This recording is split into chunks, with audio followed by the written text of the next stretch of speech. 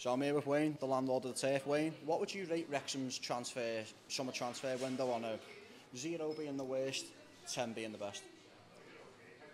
Oh, well, good question. I'd probably go to say an 8, because I think the goalkeeper will be a solid signing. The lad they brought in from Millwall, I watched him the other night against Newcastle. I thought he was very comfortable, although he did sort of tire at the end, but that's understandable.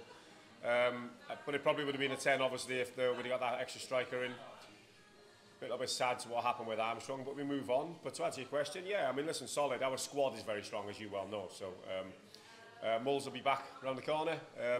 So yeah, I'd say a solid 8. Like I say, I think a few fans would have been happier if we'd have got this Armstrong in, or a striker of his calibre. But if the rumoured figures of £500,000 were to be believed, then maybe it's best that it did fall through. So yeah, solid 8.